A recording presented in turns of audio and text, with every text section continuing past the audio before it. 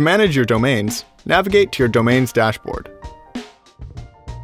Here, you can transfer or register a domain name. To transfer a domain to Squarespace, click Transfer a Domain and follow the workflow to get started. To register a new domain name, click Get a Domain and follow the workflow to register it. To connect a domain name you already own, open your Settings panel, then navigate to Domains and Email. Click Domains.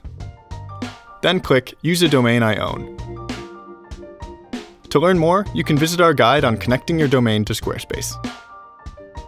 You can manage your domains at any time by navigating back to your domains dashboard. You can use multiple domains on Squarespace sites to help potential visitors find you.